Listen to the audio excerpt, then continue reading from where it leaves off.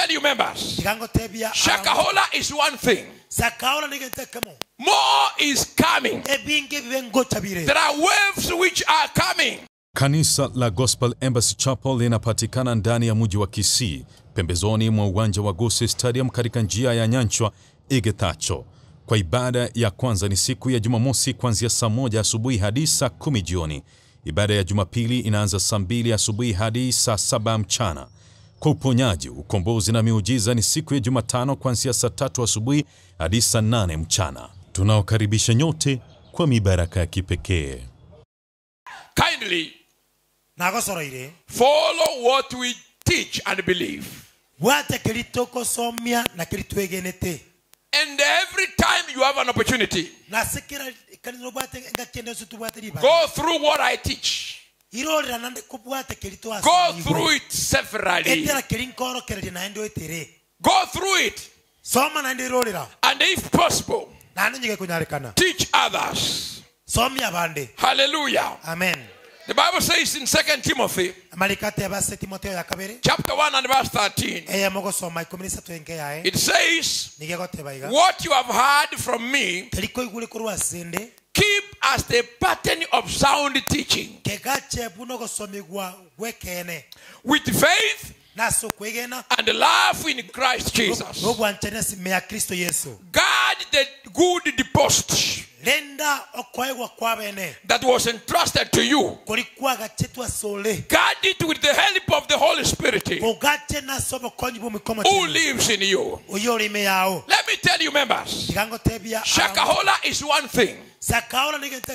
More is coming. There are waves which are coming. Only those who guard the truth will stand. I pray that you become understanding, so that when it happens, you can remain standing. I pray for you that your faith may not waver. I pray for you, everyone, that your faith may remain strong. I pray for you that you might not be taken by the waves. When these things begin happening, those who know the truth, they will remain strong. 2 Timothy chapter 2 verse 2, and the things you have heard me say in the presence of many witnesses, entrust it to reliable men who will also be qualified to teach others. Listen to this again. And the things you have heard me say in the presence of many witnesses, entrust it to reliable men.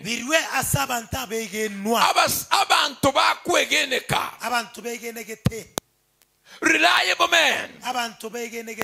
As I'm standing before you, I'm asking you a question. Are you reliable to Jesus? Are you reliable to Jesus? Can Jesus be proud of you? Can Jesus say, I have a man in Kenya? Or you will be overtaken by times and seasons. Entrust it to reliable men who will also be qualified to teach others. Hallelujah. Amina. 2 Timothy chapter 3 verse 14.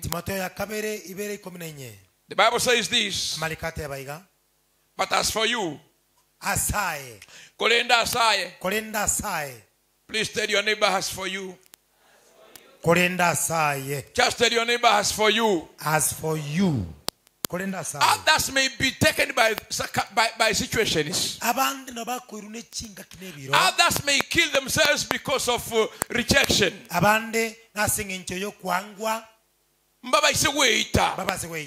But as for you, continue in what you have learned and become convinced of. Continue in what you have learned and you have become convinced of. Because you know those from whom you learned it.